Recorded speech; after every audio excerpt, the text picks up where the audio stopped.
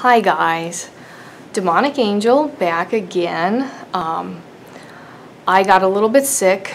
My throat was definitely kind of scratchy, so I figured I'd give my voice a little bit of a rest, and I'm halfway done with my online summer school folklore class.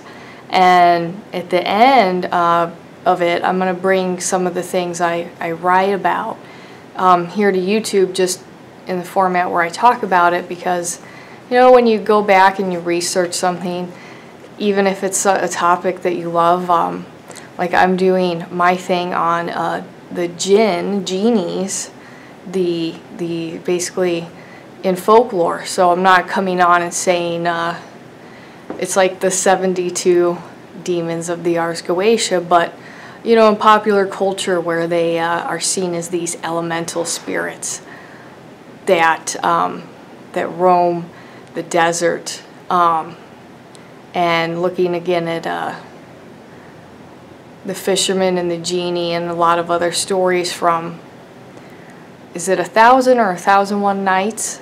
Something, it's one of those kinds of, you know, stories, and there's a lot of them in that collection. So anyway, it's really neat, but it's fast-paced summer class, so just decided to really get caught up on that while I just didn't feel the best. So I'm back, and I'll have a lot of neat stuff coming up. I'm just going to get back into it with one or two videos of basic tarot, and you know, whatever else comes to mind. As usual, make suggestions if you want to see a topic, and I most likely will do it.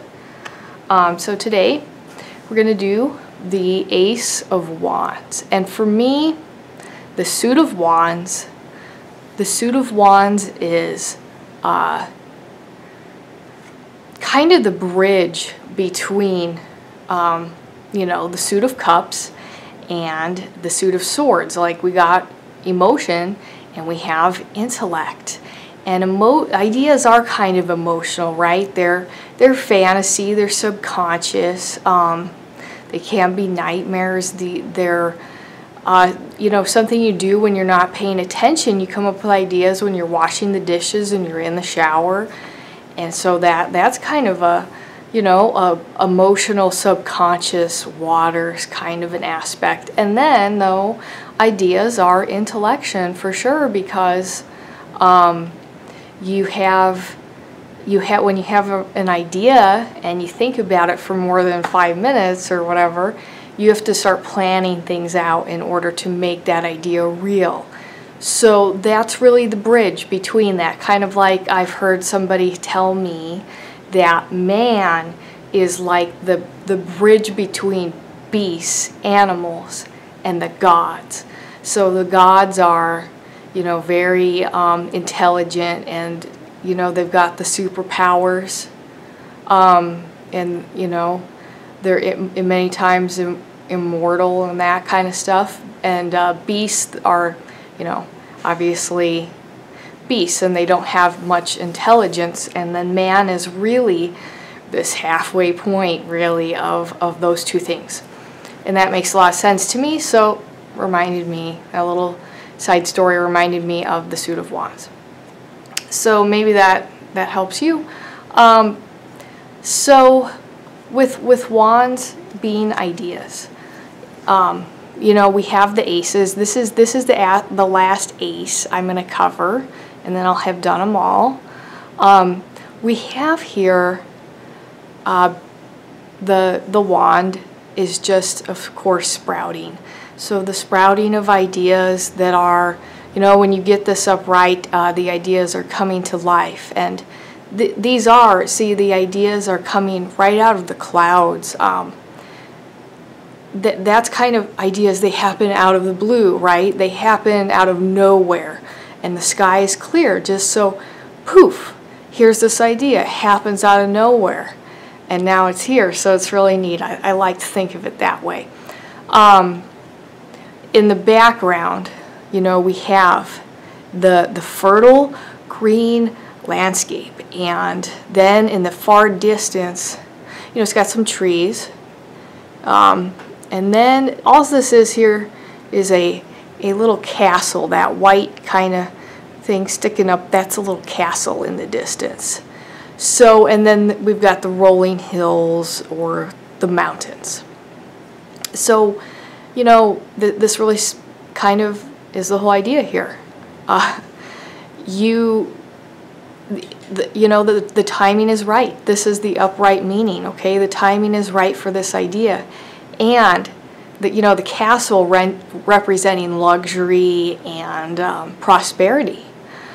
This idea can become real. And if it happens, it can bring things such as, improvements of health, finance, a new house, the right house for you has come on the market, and now your finances line up. So it's these kinds of things that are happening to make this idea not only real, but make a prosperous situation for you.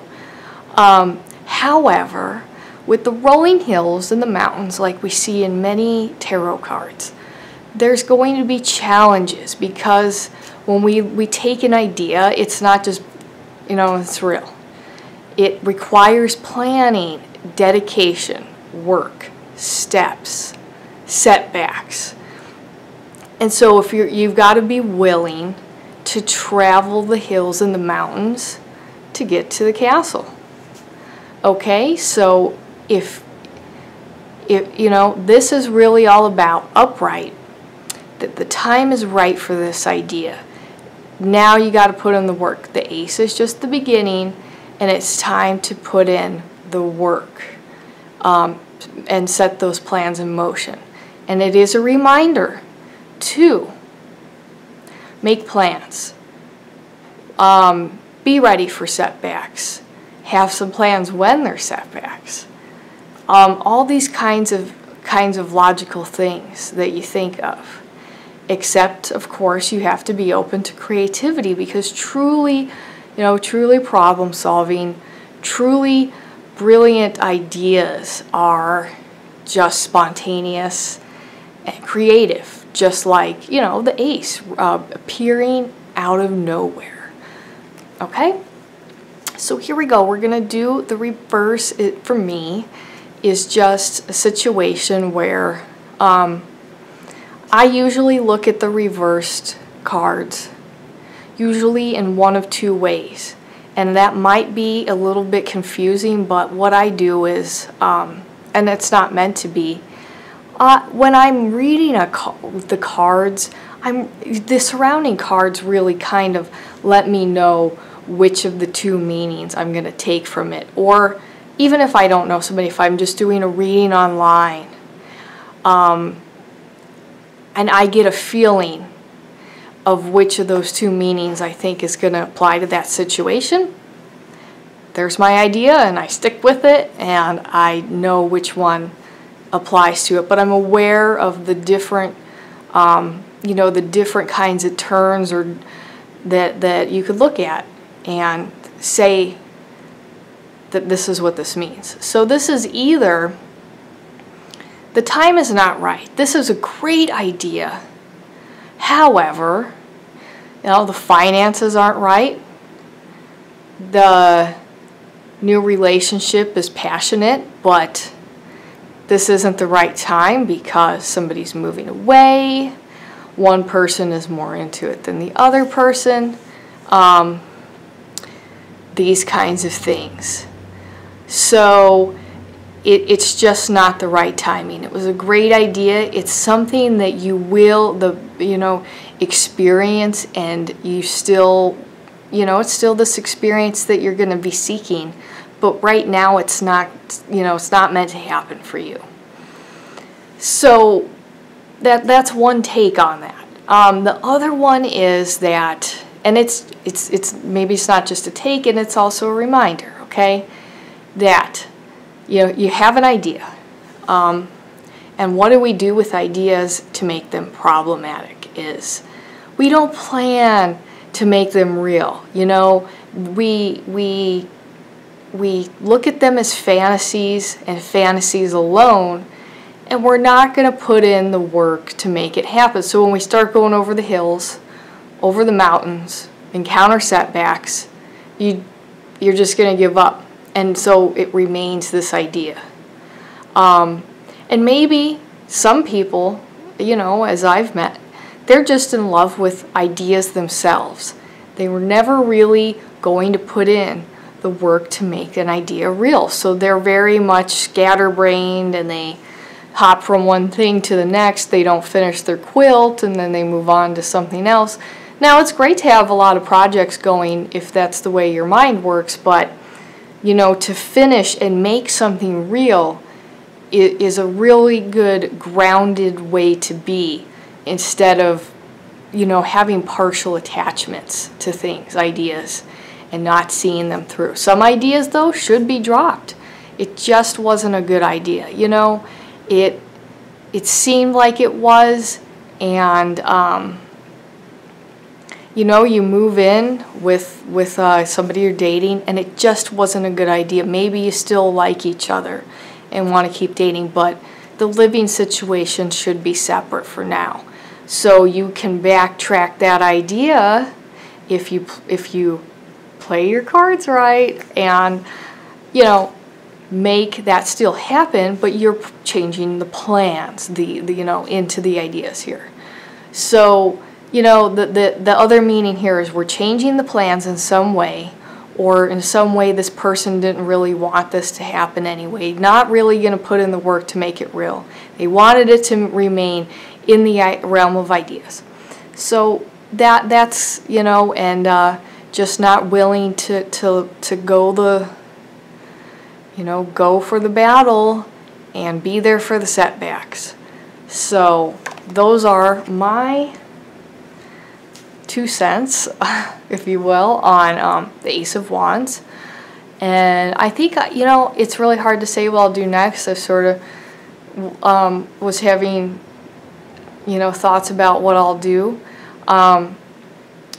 If nothing else, I'll throw up a couple more tarot cards, and you know, eventually I'll do some other decks and some, you know, runes. But we're gonna go over the whole Rider-Waite. I'm probably halfway through at this point. So, well, thank you guys for sticking with me and staying tuned in.